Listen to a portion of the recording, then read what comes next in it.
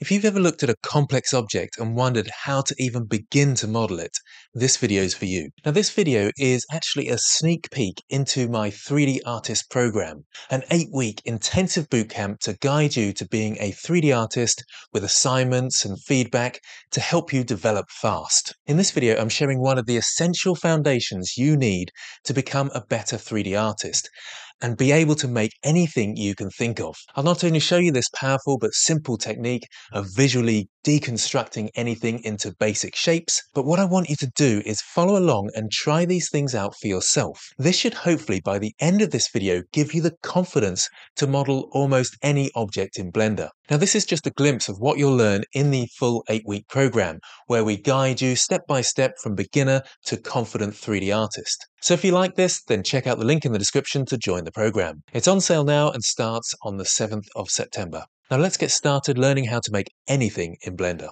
This time I'm not going to give you any clues to the object you're going to create. I'm just going to tell you the object and you need to create it. The idea is to really start thinking for yourself rather than just copying the instructor. So in previous videos I gave you the shape to start off with and you copied it. This time I'm just going to give you the idea. So we're creating a bit more of a challenge for you now, and you're becoming more independent. So the item I want you to model is a desk lamp or table lamp. Obviously you're going to get lots of different types of table lamp, that's fine. Just have a go at creating a table lamp by yourself, completely independently. Pause the video and have a go at that.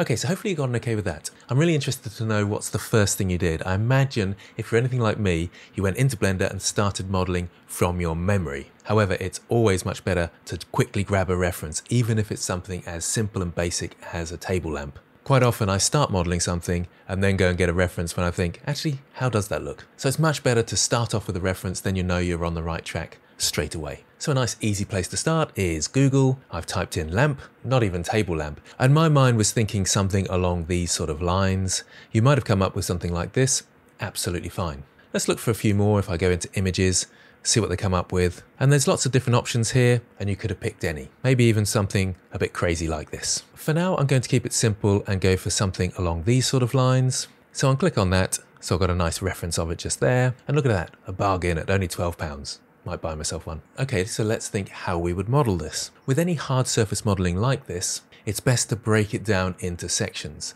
So we've got a top section here. Oh, I can click on it actually, that helps. So a top section here, we've got the bendy bit, whatever that's called, and then the stand at the bottom there. So those are the big elements. We've also got the detailed elements, so we can make this sort of ribbed effect if we want to. We've got this detail at the top here, joining the bendy bit to the actual lamp. I don't know what this is called.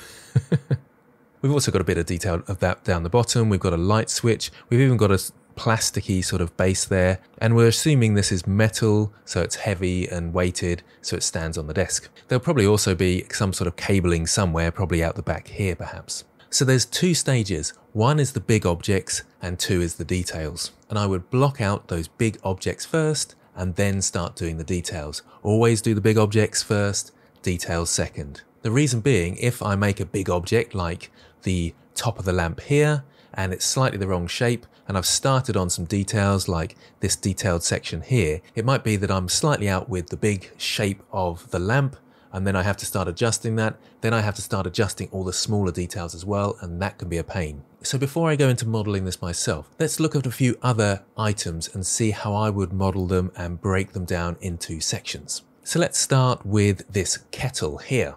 Have a quick look at this and consider how you would break it down and start modeling.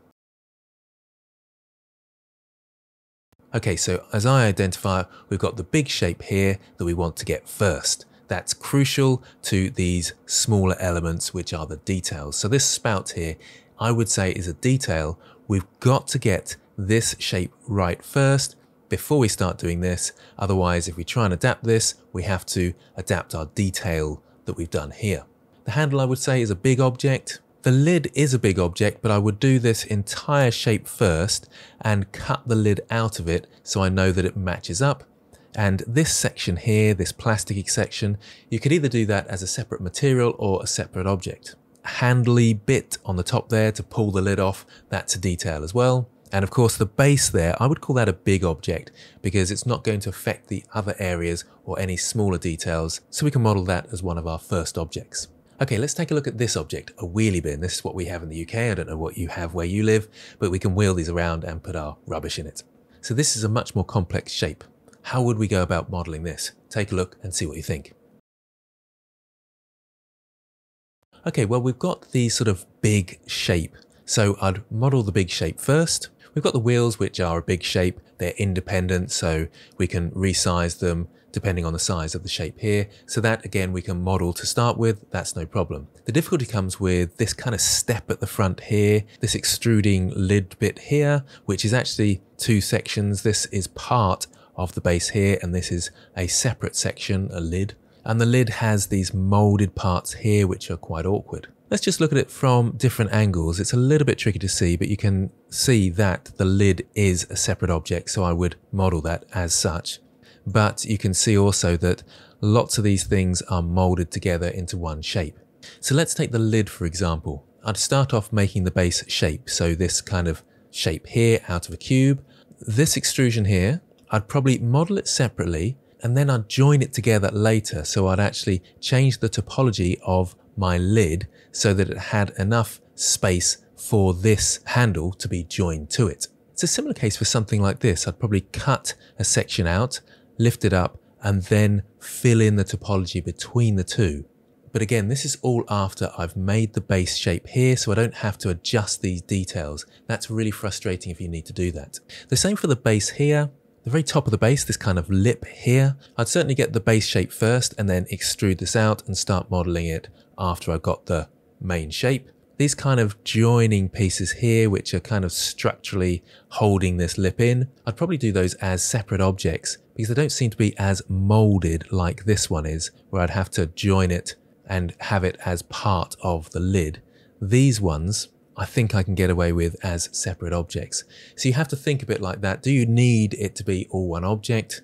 You can have overlapping objects in one object. That's absolutely fine. So overlapping faces is what I mean there. It's very common to model like that, and it's much easier than adding in loads of extra topology to make things one object seamlessly and manifold, so no gaps or no overlaps. So hopefully that's given you some guidance about how you can model almost anything. Let's go back to our lamp now.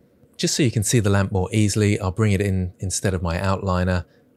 So I'll change it to the image editor, bring it out very slightly so you can see it, and open that up. So we can both see nice and easily what I'm modeling. I'll get rid of the timeline, I don't need that. And I need to model my three separate objects. So the base, the bendy bit, and the lamp itself. Let's start with the base. So you might think a cylinder is the easiest way. That's fine if that's how you modeled it. And we've got a curve here. The base can be a separate object. The plastic at the bottom, that's a detail. I'll do that later. We're just trying to get this basic shape here with this curve outline. Now I can actually use the default cube for this. If I press Ctrl 2 to do a subdivision surface modifier, so that's adding a subdivision surface modifier there. Let's scale it down in the Z, and then go into edit mode. Ctrl R to do a loop cut, and then that's a supporting loop at the bottom here.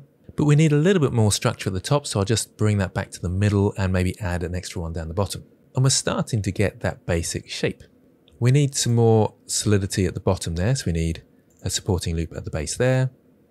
And it's probably a bit too much of a curve going up, so I can Alt left click on this, GG to edge slide it up until I get what looks a bit more like the shape I've got there.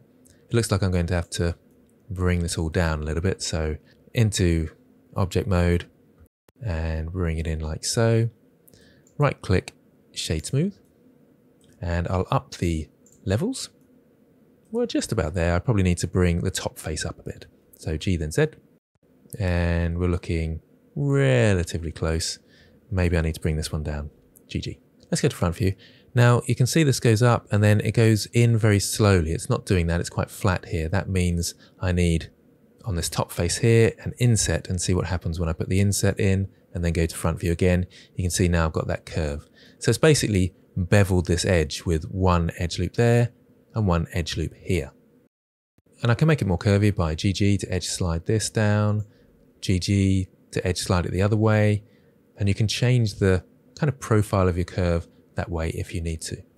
I think we're just about there though. I probably need to scale it in a little bit and it's probably a bit closer to there.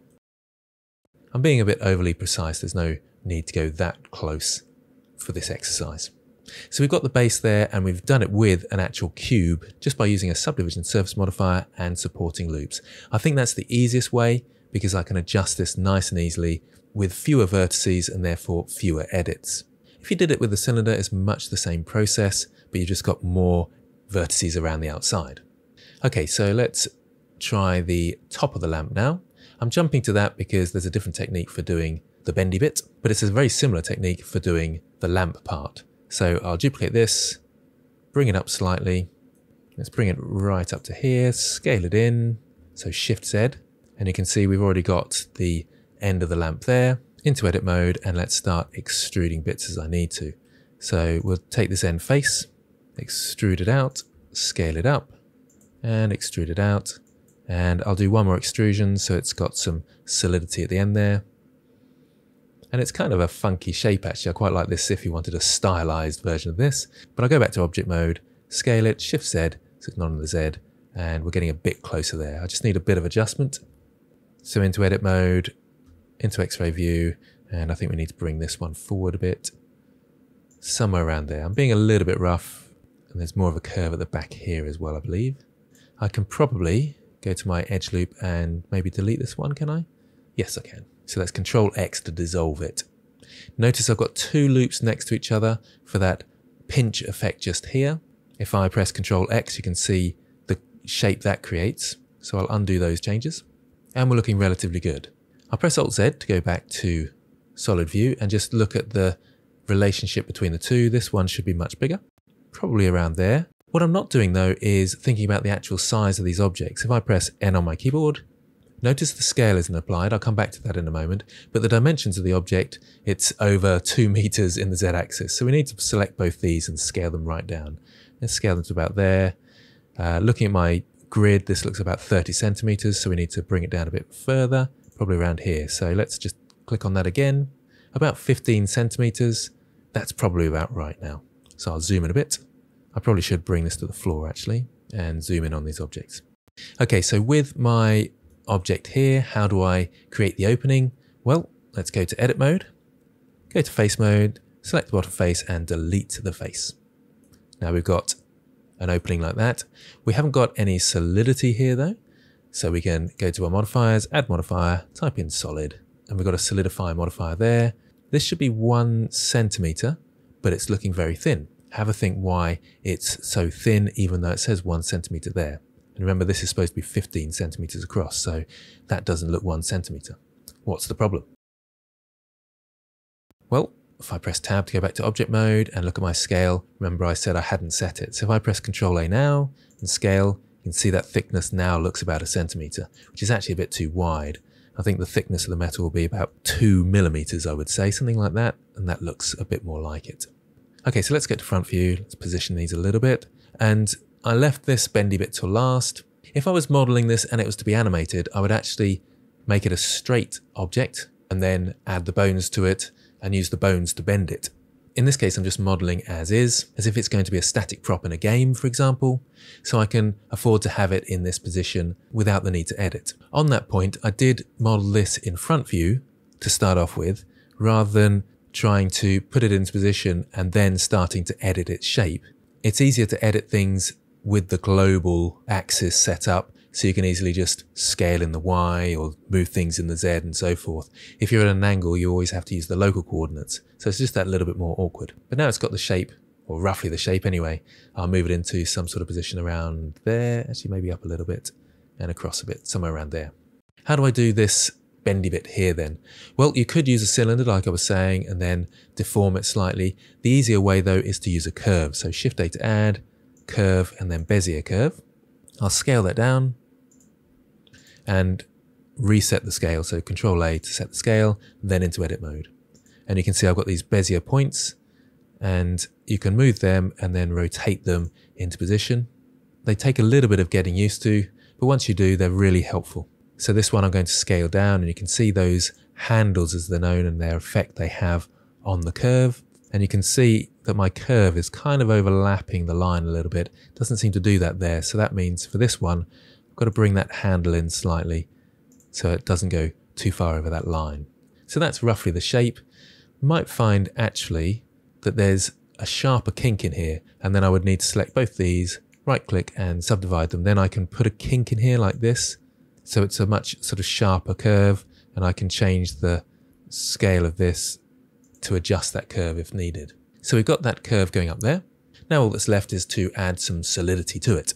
So you go to the curve properties on the right hand side here, scroll down a bit and it's under geometry. And there's a bevel here, and you just use the depth just there. And I think about 0.4 might be about right. I think that looks good, yep.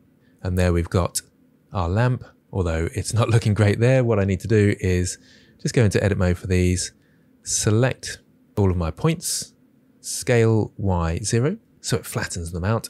Let's go to top view and make sure that lines up. So G then Y to move those across. That looks about right now. So we've got the basic premise of the lamp. Oh, I've just noticed, which is something you might not notice if you haven't got a reference image, and that's the bendy bit is right at the back of our lamp base. So I can select these two. Let's go to front view, G then X, move that across. I'll just move it down very slightly as well so they overlap. Again, remember, you can overlap these objects. It's actually really helpful to do that. Then would come the details. I don't think I need to go that far with this session, but what I will show you is how you can edit this curve and add these elements. So these elements up here, this one's got a little bit of detail to it, so I might be tempted just to do that as a separate object. But this one follows the curve quite a lot.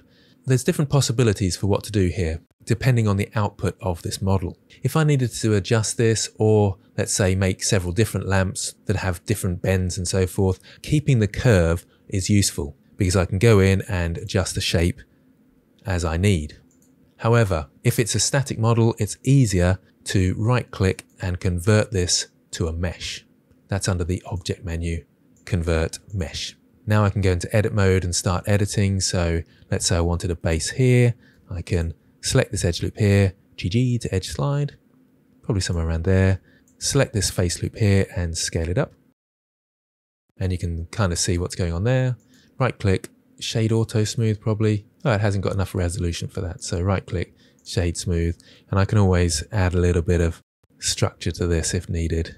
If I wanted all this detail, I could go in, selecting the edge loops, probably adding a few more, beveling them with Control B. So got 2 there, and then Alt E to extrude face along normals and bring them out like so. So you'd have lots of those going all the way up the mesh.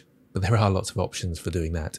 So that's how we can add some of that detail in. But again, it's important to block out the shape, get these big shapes in first, then you can start worrying about the details, such as this little light switch here, the plastic base at the bottom, or even the light bulb in there. Those elements are much easier to do once you've got this base shape in. So that is creating a lamp. I'll just undo that element of detail I did there, because I think it looks a bit nicer like that. So hopefully you've gotten okay with that task, and you're starting to see now, if you haven't already, how you can look at objects, break them down, and consider modeling them for yourself. This is something that's well worth practicing as you look around at the objects around you. Have a look at them, think how you would break them down, even on your computer desk at the moment. How would you break those objects down into their smaller parts so you can model them nice and easily? The last consideration to think about is the output. In this case, I've modeled a lamp, and from this kind of distance, as you can see here, it's easily identifiable as a lamp because of its silhouette, its structure, its outline. So if I was inserting this into a game, I probably don't need to add the details like the light switch or this other aspect up here, or maybe even the bulb. Because it's such an iconic shape, you easily look at this lamp and think that's a lamp. So sometimes it's a case, especially if you're doing stylized objects, how far do you need to go with those details? And that's essential if you're making your own game and you've got lots of models to create. How far do you actually need to go for the style of the game? And can you change the style of the game so it's a bit simpler to model and it has a sense of style as well? Getting the outline is far more important than those details a lot of the time. So that's something to think about in your projects. From this point, I start getting students to relate what they've learned to their assignments for that module. So I hope you get the idea of how to build anything in Blender and how to go at creating the lamp yourself. The main thing to remember is break the object down into big shapes. Then model the big shapes first, then the details last. If you like this style of learning, then do check out the art program and see if it's for you. Let me know what you think and whether this video was helpful in the comments. Thanks for watching. and I'll see you next time.